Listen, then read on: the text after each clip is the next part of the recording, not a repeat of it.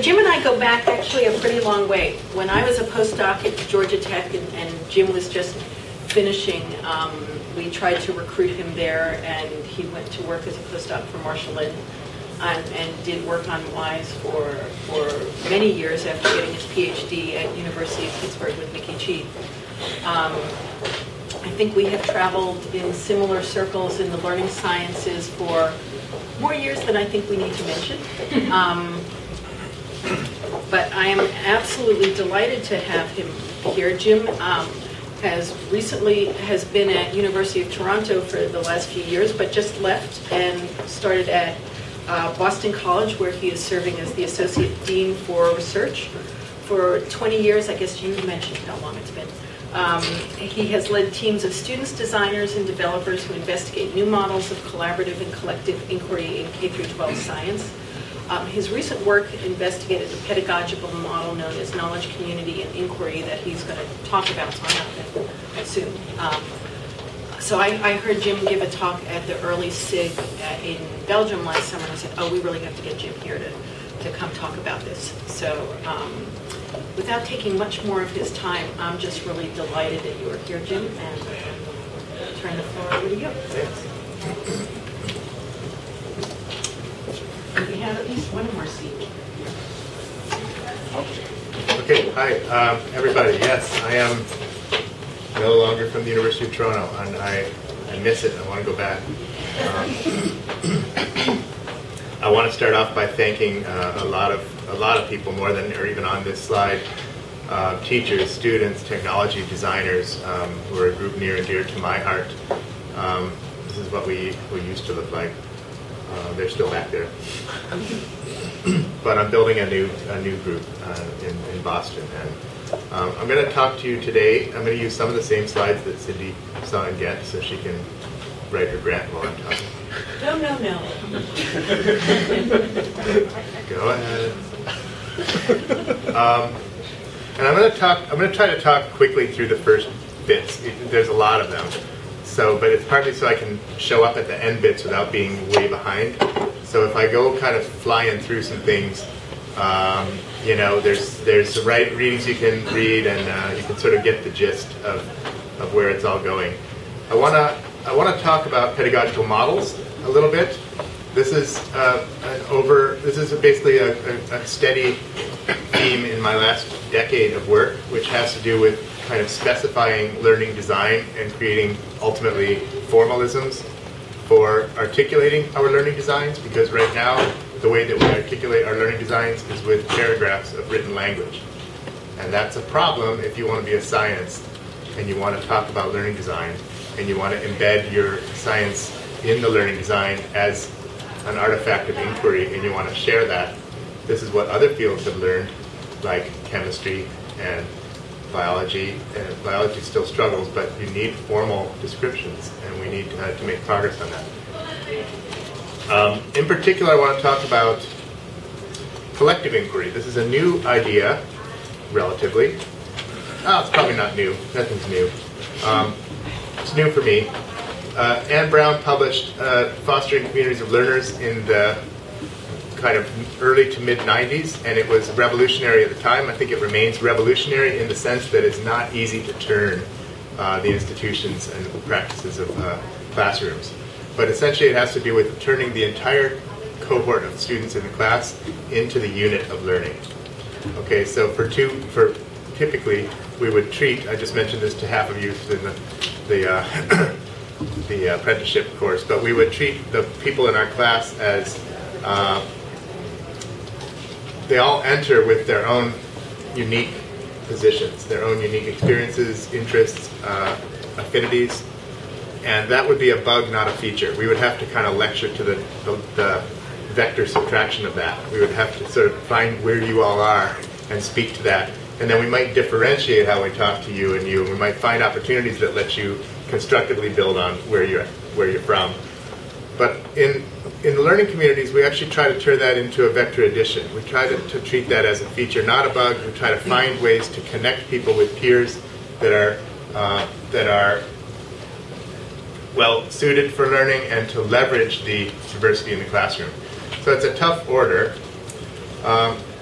often you see in this work an emphasis on student-contributed content. This is actually all very, very consistent with Web 2.0 and the kind of emerging social media that we are beginning to see. Wikipedia, Facebook, and all those were empty, right, before people put stuff into them.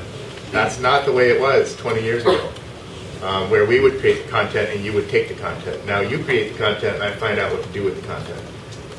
Fundamentally different way of thinking about learning content. For me, these are collaborative kind of learning opportunities where inside the learning community I build small group structures and I build opportunities for jigsawing and for kind of opportunistic assignment of materials and use of intelligence in the system. So I'll talk a little about that. You can imagine some of the challenges here. By the way, I want to differentiate learning communities from knowledge building. You might read about both. I actually find similarities between the two, but they're quite distinct. And some of the things I say about scripting and kind of creating curriculum would not fit the language of knowledge building, which is more about allowing the community to find what it's interested in and define its own progress. So that's a very viable community of research. Right now, Toronto is one of its centers. That's where I've been for 10 years, so I know I'm not polarized to them, but I'm in tension with them.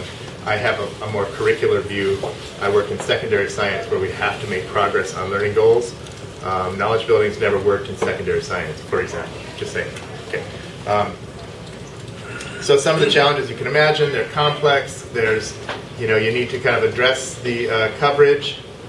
I think an important one for my work is that people come into the classroom holding their epistemic commitments from a lifetime. Even teachers who were students and had the experience of didactic presentation of content.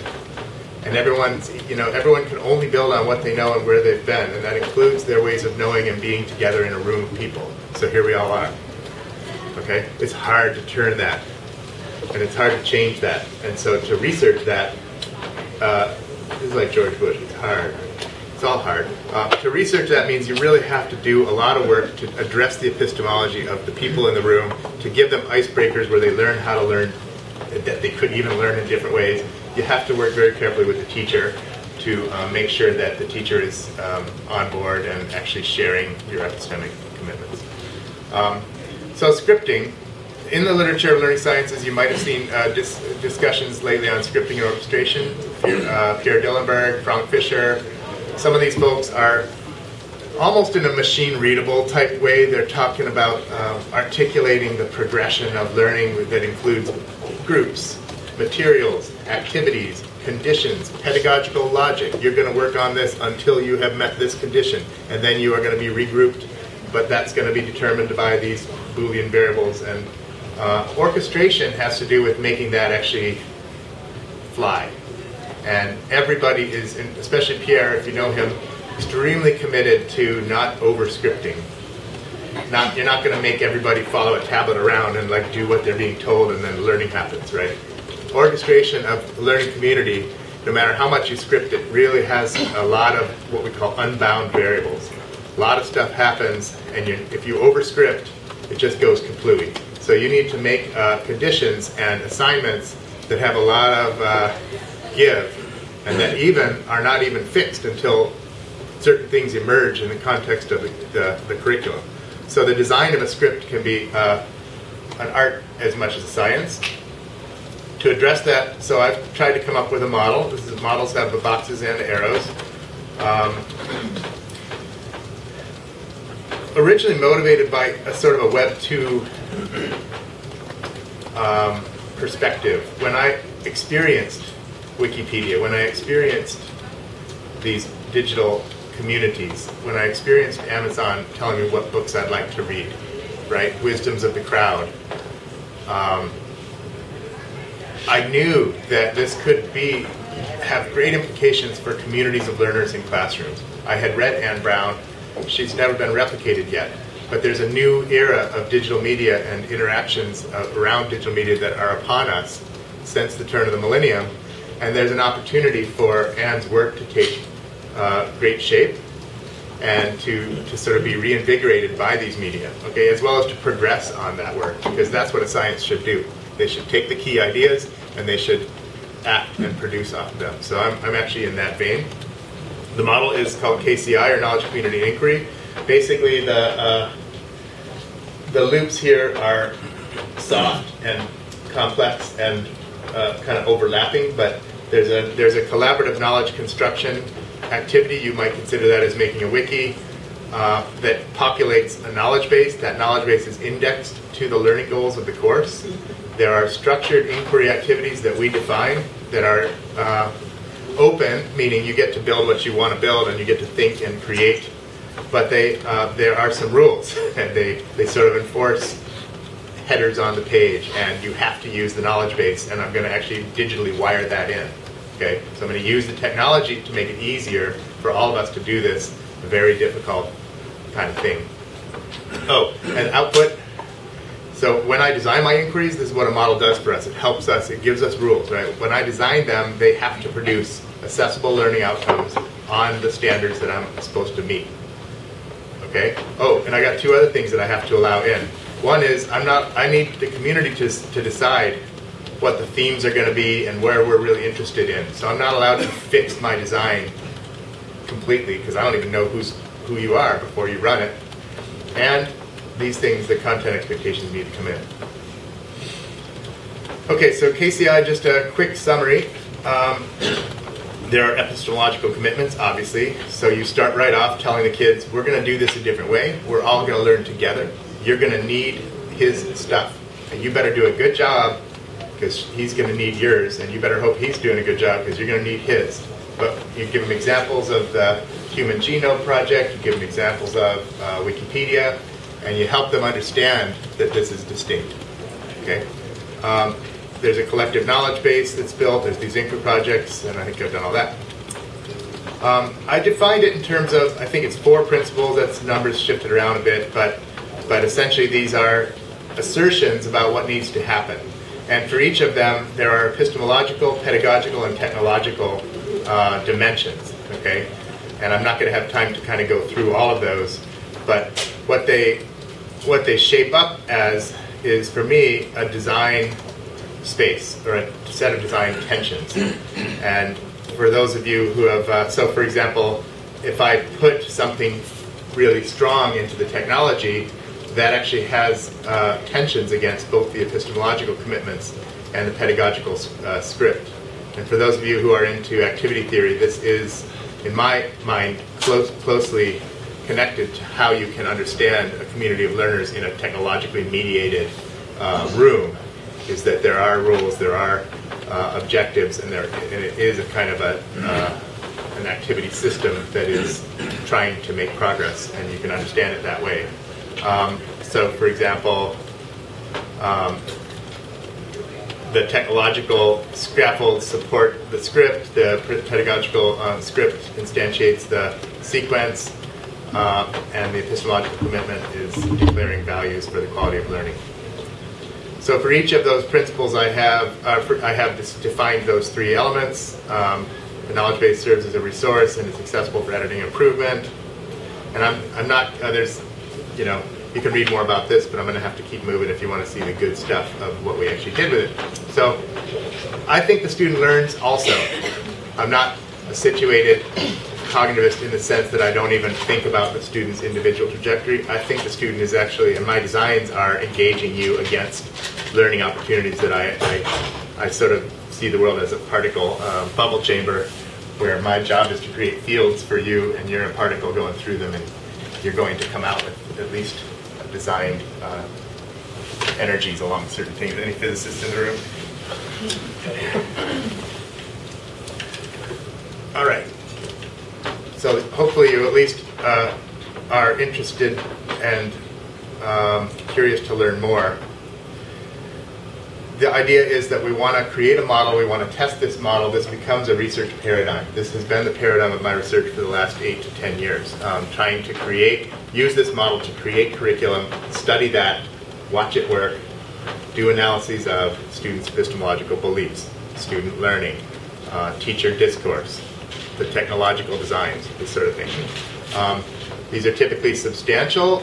It's not even worth it to me if it can't do a whole course with it. Plus, it's probably hard to do both ways. So typically they've all been semester-long courses. They've all been co-designed with teachers. We've run, looks like, about 7 or 8 of them.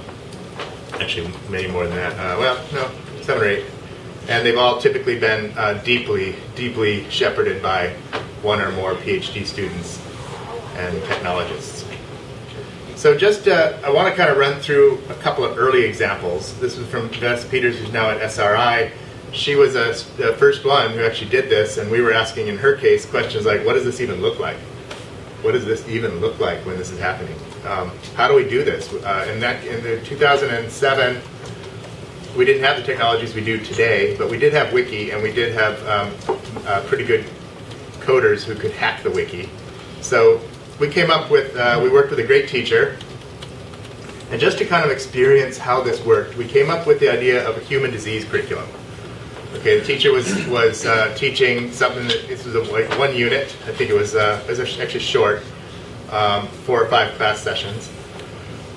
And basically, she had 5 sections of the course, and we said, more the merrier. More the merrier. Let's have all 5 of them build this thing and see what happens. So we created, count off by 3. 1, 2, 3, 1, 2, 3. 1s are respiratory, 2s are circulatory, 3s are digestive. Now, go make a wiki, please. And do a good job, by the way, because they're going to need respiratory, and you're going to need digestive and circulatory, you'll see. Now, when you're going to go make a wiki page, we're not just going to let you make whatever you want about your, pictures of cats. You're going to use this form that we built, template, okay, to make your disease. You can do it any way you want, but you got to do it the way I say. We built an intermediary thing to the wiki page that essentially had them create the name of the disease, tag it, and then when they hit enter, it created a page with specific headers on it for the causes of the disease, the other biological systems the disease would have. And after that, they were free to add pictures, to talk about connections to Canada, to talk about all the things that creative high school students would do. But it was a page about asthma, okay? And that's what period 1 did. They grabbed all the easy ones. Then period 2 came in and we said, hey, keep going. And when you find a page that's not quite done, make it better.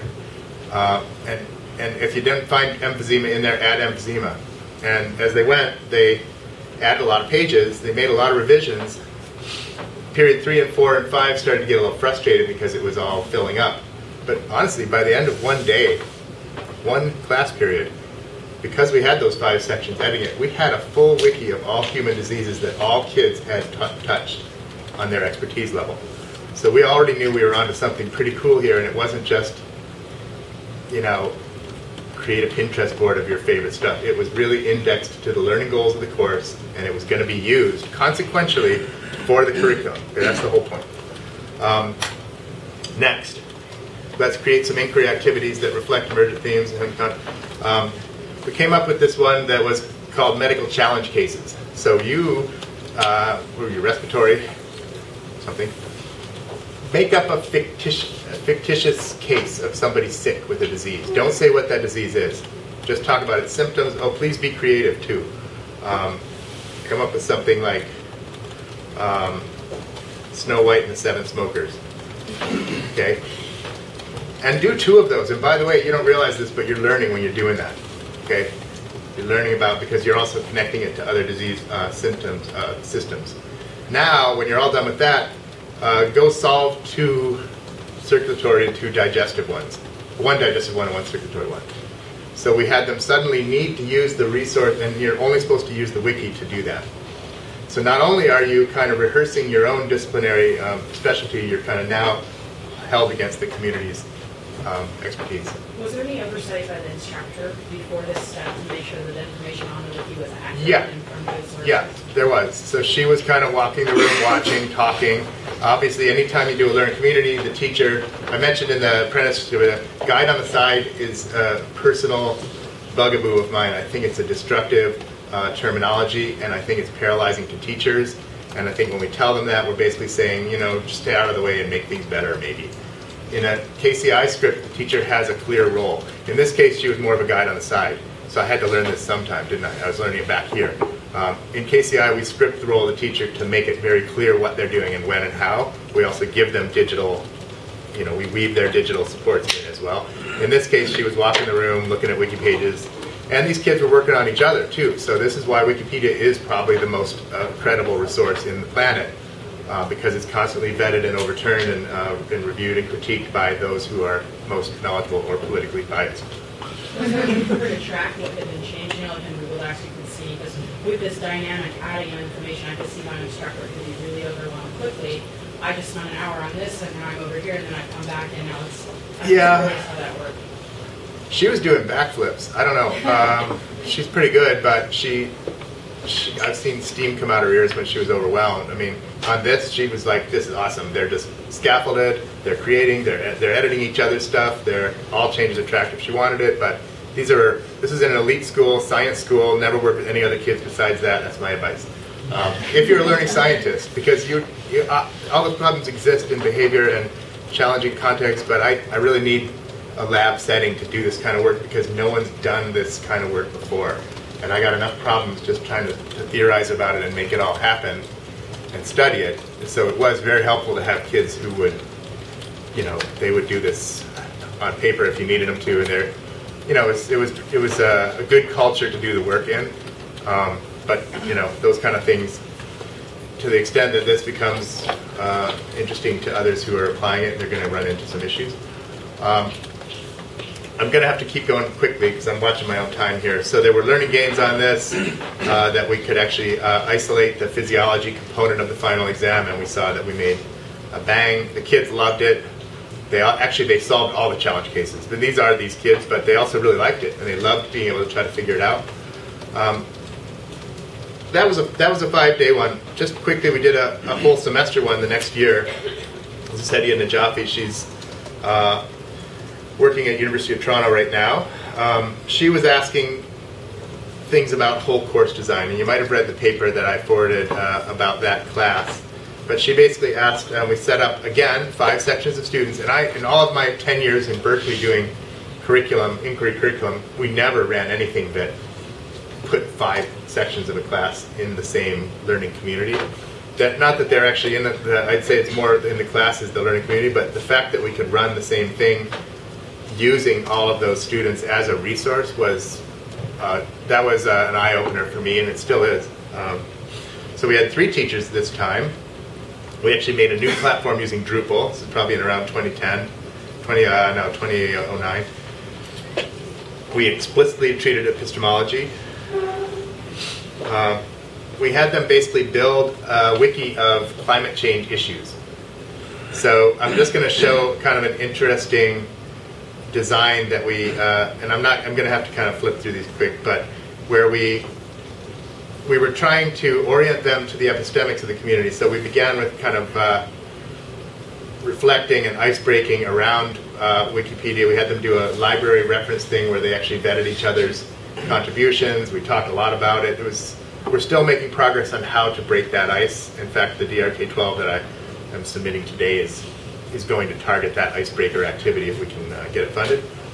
But an interesting thing that Hedia worked out was this idea of using the sections again to come up with the issues. So how do you let the community voice come in? What do they think are the issues? Let's let them go find the issues.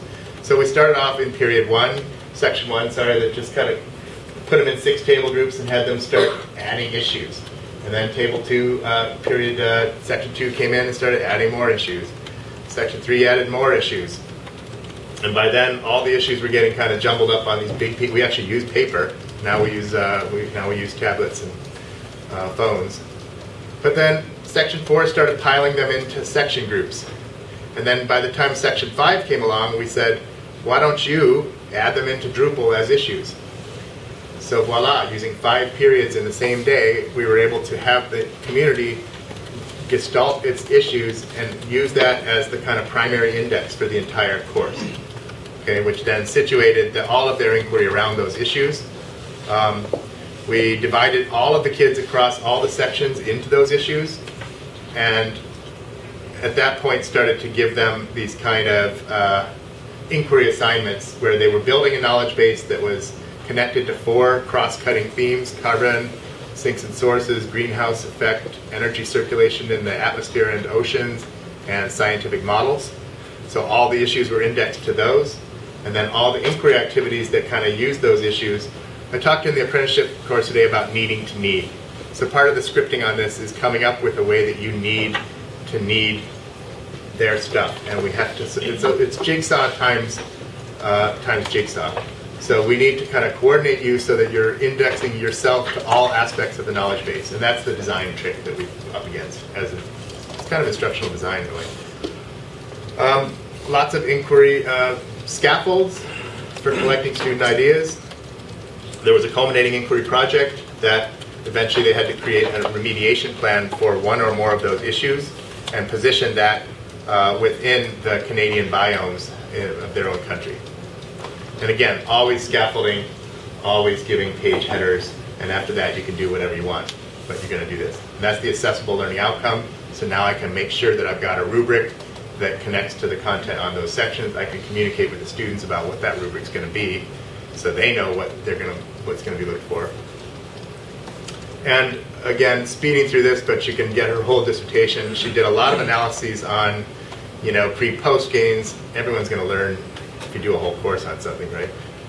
Unless you really mess it up. But we learned, so that was actually reassuring. We did no harm.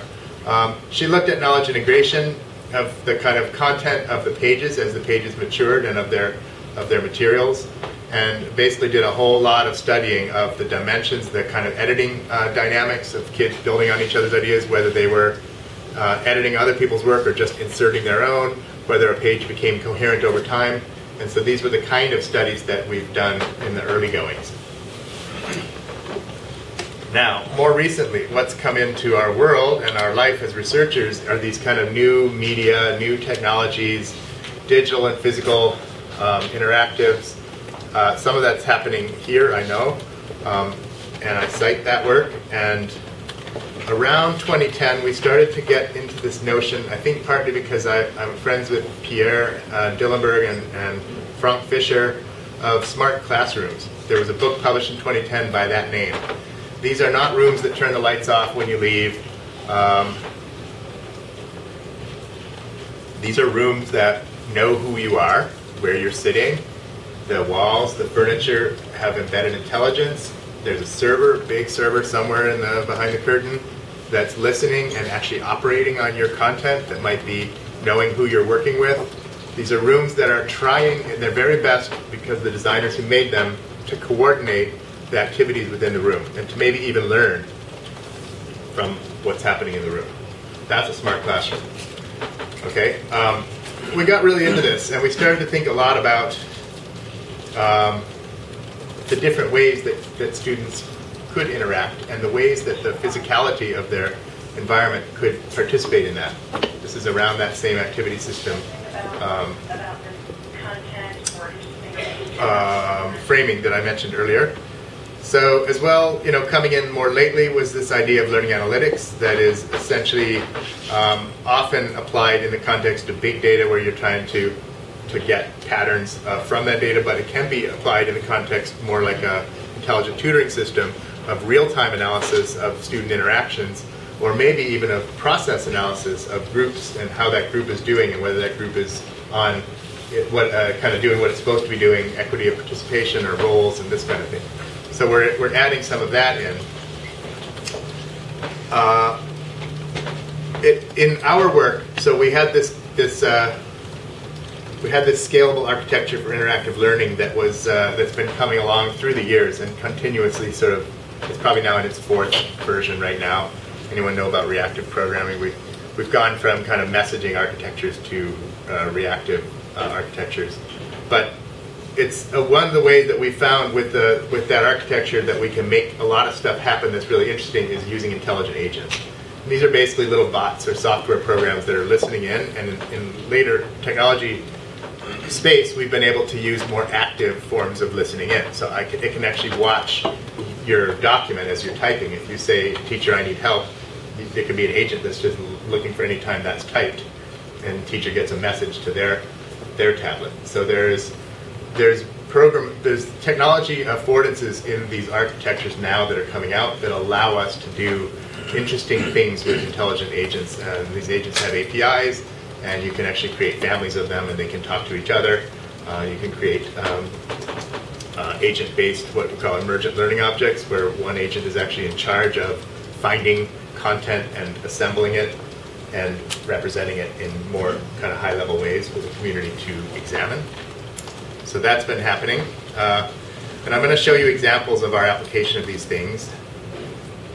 And you could imagine that as a form of real-time learning analytics. So I'm arguing for that, and that's the title of my talk. So you see where my thinking is.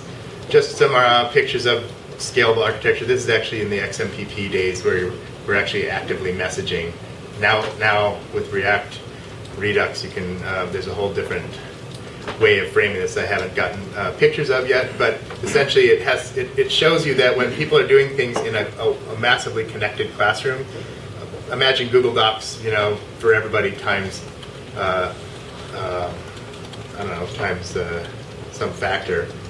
You can be updating something on your workstation, and an aggregate visualization of all student work can be reflecting the combined contributions of all the people in the class. You can have things pushed back to you. Once you've submitted something, I could have an agent send you back something that's most related to what you just submitted. I can connect you to peers based on what you just did. So all these kind of things are there in the SAIL architecture. We created something that we called SAIL Smart Space. This was an abstraction of a smart room. Basically said I can make this, if I bundle these things together, I can turn any room into a smart room or any space into a smart space. I just have to apply these and design that space with them. So I'll show you a couple. We were given a room in this school. That's a really good thing to be given if you're working in a school, because we needed a messy space. We needed a space that we could put our projectors up, take them down, have tables and chairs moved around, have lots of equipment, sometimes tangible and embodied stuff. So that the school was really, it was remarkable to get this. It was an old library that they weren't using at that time, so we were able to have this room. The first one I'll tell you about is called Physics Learning Across Context and Environment. So this was by Mike Tissenbaum. I'll show you his slide in a second. It was a 12-week high school physics class run in 2 sections. There were a variety of contexts of learning, including classroom, home, and that smart room. I'm not going to be able to tell you the entire design of his 12-week physics curriculum, but suffice to say it was one of these elaborately designed KCI scripts that really were consuming a lot of time and energy, but they come off as a choreographed set of individual, collaborative, and collective work on community knowledge. In this case, the kids were submitting user-contributed content about stuff that happened to them. So, this kid threw a rubber ball at his brother's head and videotaped it. Head bounced back, and he submitted that. Said, "Look, Newton's third law." And then they work on those, content, and they tag them with the principles of the course, and then they create physics problems based on those examples that link to that media, and then they solve those physics problems, and then they create derivative physics problems. And then those physics problems are used to talk about patterns of solution, energy approach, vector approach, circular motion, the stuff that the teacher wanted to cover in this 12th grade physics. So this is Mike Tissenbaum. He's now at postdocing at MIT with the App Inventor, and he was he was the first one to investigate the smart room. He helped me develop the SAIL Smart Space, and basically was really looking at these intelligent agents. And he did a lot of work thinking about the API, thinking about what an agent was, and using them in some non-trivial ways to prove concept, basically. So this one wasn't as much about new ways of teaching and learning physics as it was about the smart classroom and the agent architecture, although we still came up with a pretty good physics learning design. Some of the things he wanted to look at were, can I understand how to respond to students based on where they are in the room? Can I help connect their actions to other students within the room? And how can I leverage ambient media in the room as an input into their thinking and learning? So for example, and I'll show you a video here shortly, he would, as you were working on, so what he had was, I'm not sure if I have a slide on this. He basically had in the smart room that I'll show you 4 Hollywood videos at 4 different stations in the room.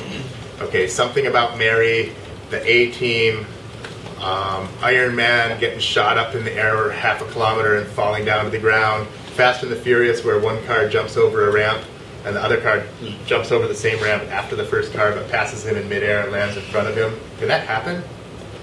How can that happen? Something about Mary where the little dog dragged him across the hardwood floor. So he pulled 90-second clips from these Hollywood physics, put them on the screen, and asked kids to solve them. But you're not just going to solve them that way. You're going to solve them using the knowledge base from all the semester-long stuff you've been doing, pulling down physics problems that are similar to those circumstances, looking at the solutions of those problems, setting this up as a physics problem, and then solving it. And oh, by the way, you're going to see all 4 of these before we're done here with you. So you're going to start off on station A, but some agents are going to do some stuff to you, and you're going to end up at station C and take up from where they were, and then you're going to go to B, and finally you'll be the ones writing the solutions for D. So all kids are going to see all the screens go. It's a mess. But it's a mess that worked because of the intelligence of the smart room, and that's what I'll show you. He used a lot of these ambient screens, so they would flash green when you were still working on your part, and they would flash to yellow when you were about ready to wrap, and red when you were done. That was kind of blinking at the front of the room. That's a Dillenberg sort of lantern concept, for those of you who know. There were a lot of tools in this, more than I can go into, but there were tools for the boards, for the groups at the board. We had made it into kind of a giant laptop, so a collaborative laptop. So there was a big, everybody's tablet was wired into it, so they could all add stuff to it in a little collaborative groupware. But there was a keyboard and a mouse pad, and so that station was a kind of a work group station that had stuff happening on the board. There was also a front board in the room that had aggregate representations and ambient representations of the whole class activity. There were also tablet tools and materials that kids used. A variety of them that I'm not going to have time to go into all of it, but they were specifically trying to scaffold and make sure you had what you needed when you needed it. For example, when you're coming to station A, you might get a set of physics problems that were recommended based on the meta tags that the previous group had added to that video. Frictionless, Newton's first law, horizontal motion in one plane, and then a bunch of physics problems were retrieved by agents and sent to you and all the other members of your group that you have to look through and decide if they could be relevant to that, setting up that problem. And that's your job right now. That's on the tablet. No need for you to think. The thinking part's done here. The room is smart. You have what you need. Go. You're still talking and enjoying and thinking about the physics. You just don't have to, nor does the teacher, have to do the work to think about all those physics problems that might be relevant to that board. The agents figure that out, based on what the ones before you decided were the right meta tags. Okay? Then once you've selected and chosen all the physics problems that you think are relevant, then the agent goes and gets all the equations that a previous group had attached to those physics problems and gives you all those equations. That's kind of how this goes. It's a little bit complicated to talk through. I'm going to show you a video now, some of it. So this is when they're still in the classroom doing some of that prior work. This is actually when they're using their tablets to decide whether certain principles are part of, are relative to this video. That's obviously the Fast and the Furious one. And they're not showing me the time stamp on my video, so I'm just going to run it till it stops being interesting. That's when it switched them, and you can sort of see the room controlling where the kids go next. It was fascinating to watch that. That's the Iron Man, obviously, being blasted through the air. Something about Mary then. There's the teacher. Okay, let's see.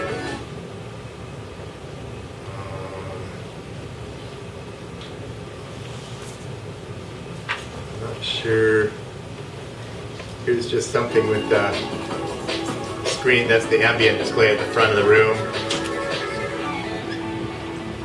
And some of the kind of representation, it's hard to see from the back there, I guess, but some of the representations that we were using on these giant collaborative group boards. How did Iron Man survive? Well, what they had to do was they had to start setting up assumptions. Oh, the A-Team one was the one where they're falling in a tank, and the tank is blasting, has to blast its cannon to make the tank fall in the lake. That's enough on that one. I mentioned formalisms. With Mike, I began to work quite a bit on setting up ways of representing this. I just talked through it in 5 minutes, 10 minutes, all words. Okay. When Mike and I are designing it, so we started using different ways. This is actually a storyboard way. This is actually a pictorial description of the various settings and stages in the script. Only one of them. Imagine this is going on for 50 feet of a kind of a pictorial narrative of that with different layers of description. This is the agent layer. This is the pedagogical layer. This is actually a social layer that we added in, where those of us in the group, including the teacher, are adding and responding to each other's comments about that design layer.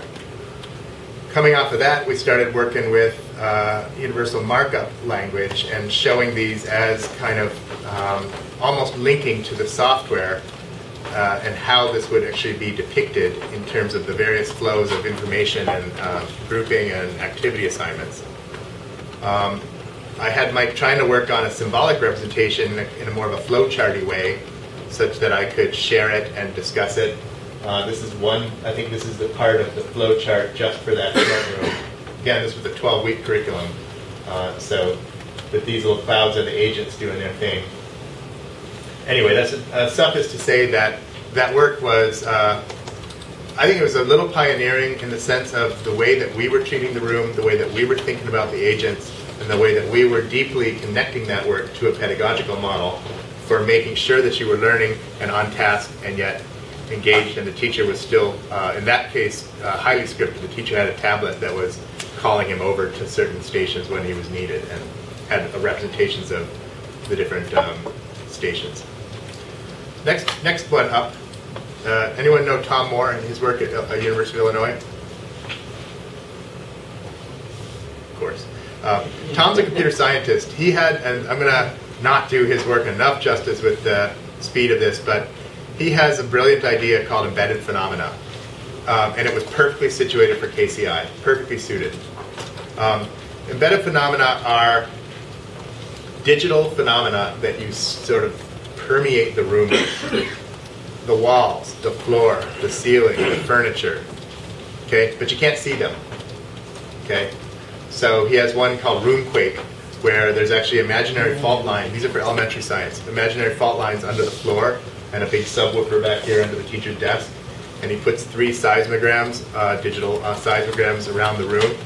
And his idea is that science is happening all the time, 24/7, and that's how science is. And he wants kids, there's a bit of a nature of science in this. And then all of a sudden you'll hear this kind of, kids will get excited, but you're in the middle of something. So teacher says, you know, I heard it too, that was a quake. You know, when we get to science, we'll go look at the seismograms, find where it was, and then we'll use 3 of them and triangulate where the quake was, and then from the ceiling we'll hang these balls that are the size of the quake, and then over the entire semester we will find out where the fault lines were under the room. Okay, the one I'll talk to you about is called walkology. Oh, and so the kids work as a knowledge community there. That can't be done by one kid. These are a kind of a collective effort, right? He had another one called walkology that was really well suited. We won a cyber learning grant to look at this, where he imagined all the walls of the room are full of digital insects. Imaginary, but real. You can't see them unless I put, you know, one of these wall scopes on the wall, and then that shows you a kind of an X-ray view that shows water pipes and heating pipes and all the creatures. They all have life cycles. They all have food webs, predator-prey relations, and we're not going to tell you anything else. Go. Okay, so the community has to figure this out. What is the food web? What are the life cycles? This is an older version of it, but this is the kind of thing the kids would see. They would have to develop their own ways of understanding, thinking, and learning about this. And you can imagine, like, you know, there's some eggs there, and there's probably hatchings here's a hatching there.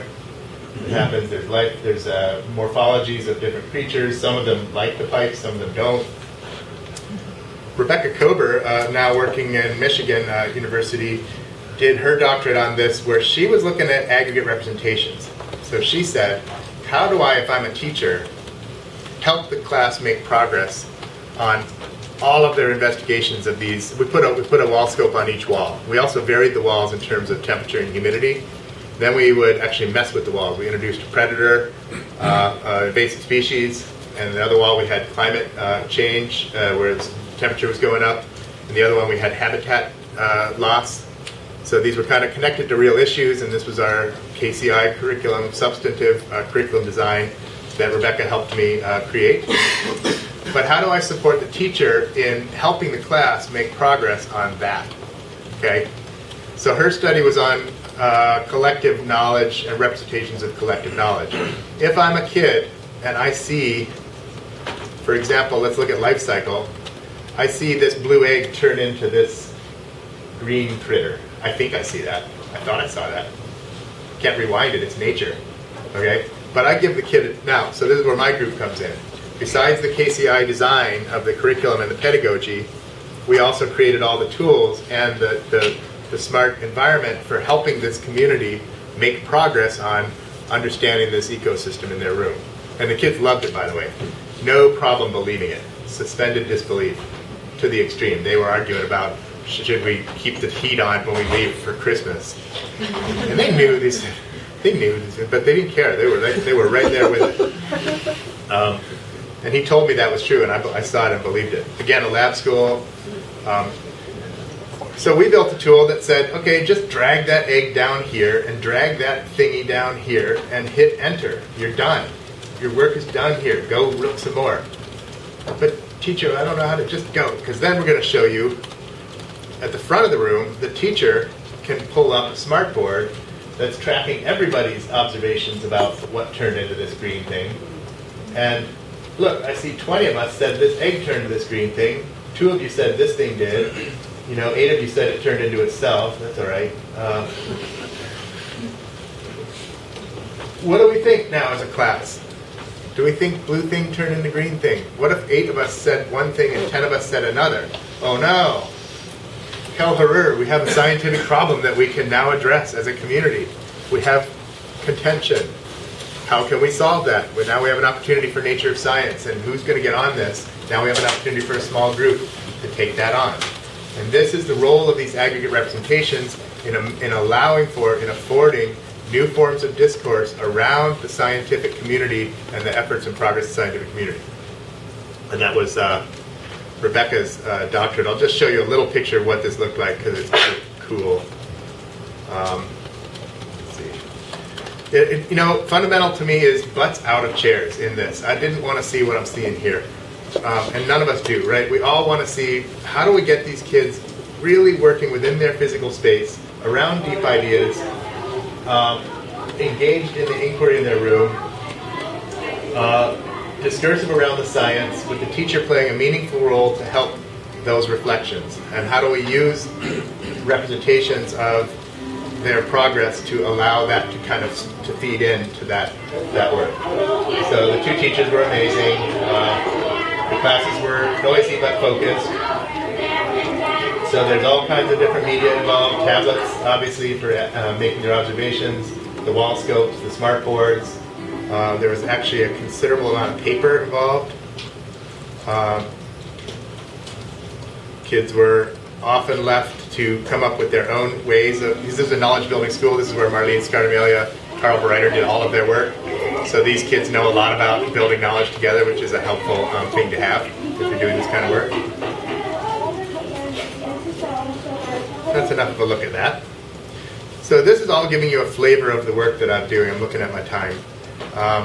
And Rebecca did a whole analysis of the kinds of discourse that was happening in this room, the role the teacher played. You see some of these kind of, we built some new environments for supporting student observations and teacher discussion around those. the last example I'll just have to show you kind of a quick visual on is Evo Room. So Evo Room is a whole other take on all of this, as if I can't possibly have another whole other take. I actually have 2 more whole other takes. But this is one where I'm going to put you inside a simulation. Okay. Well, that is a little bit similar to Wellcology because it's around you. But here's one where I had an artist for a student who was trained as a medical illustrator and a Flash expert. And she wanted to use in Toronto they have this, well, she wanted to use a lot of projectors, and she wanted to turn the room into a sort of a cave. Okay. She designed a rainforest, and she engaged the community of the students. These are 10th grade biology.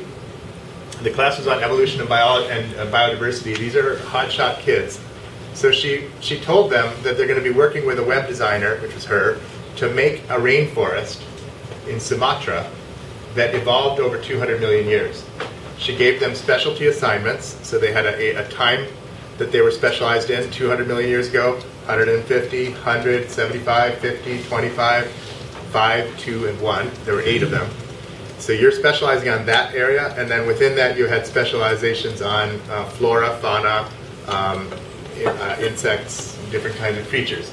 They were supposed to grab the knowledge of what was around in that rainforest and what descended from what, and populate a knowledge base about that. She was busy rendering that all as creatures in this rainforest, and rendering the rainforest at these 8 different time periods. Then they all went in the room, and the teacher advanced the room from one time period to the next. And the kids all had tablets that were guiding them to make observations and collect descendancy relations and biodiversity observations about the rainforest as it evolved through time. Sound complicated? 2 years of design studies, design meetings, and Michelle Louis, who's currently a postdoc at Illinois with Tom, was looking at questions like how can these room size simulations support inquiry. There's a picture of her rendering of the room. At the front is this aggregate of student ideas. And I just want to make sure I leave enough room, so I'm going to just close with a video of it and probably have to end there. So this is the Evo Room. And again, I'm just looking at bodies in motion. I'm thinking about engagement. I'm thinking if the media and the design interactions are doing what they're supposed to do, which is you 3 thinking about evolution and biodiversity while in a rainforest, and also it's cool. Okay. Let's see. How do I get the other ones all work? So we kind of get a gestalt here of what it looks like in this room. A lot of activity, a lot of it driven by what's being asked of you on your tablet. The front of the room is this kind of collective visualization. I'm sorry the screens are a little washed out, but basically at each time period they're kind of collecting observations about whether a species is present, and if it's not, what species was its ancestor in that time. The teacher is also helping, I think in this case, I can't remember what the teacher's exact role was. But you also had specialists at each time period who were then the mentors and the docents for that time period. So when it was 150 million years, you were on, and it was yours, you were on stage to walk around and help them understand the different species. Okay. Just looking at some of the tools here, the media. You can see at the front of the room there, they're starting to show up these kind of large, what they ended up with in the end, after all their observations, was a collective cladogram of the descendancy relations. This is actually the biodiversity part, so these are kind of more notes about different stations. But again, because of time, I guess I'm really going to have to reduce this to just giving you a sense of the discourse, the role of media, the fact that we wired this into, as a teacher using the front board, we wired this into a room. We had heavy presence of agents doing work, sending you materials, assignments, connecting you to peers, and creating emergent representations of student ideas. Yeah, then we did that in a movie. which I won't be able to talk to you about. That's Stian Hakba, who's working with Pierre right now, building another MOOC. And we did some technology there that Dan knows a little bit about. But this overall progression is one of, for me, thinking about collective inquiry, formalizing it, coming up with a model about it, applying it, and then mashing that up with technology and media to help make it all go better. That's got to be the end of what I can talk about now. I'm moving this into undergraduate learning in science, and that's what we're writing grants about now and trying to build a group in Boston. Questions? Thank you so much. Welcome. I maybe like a little pause.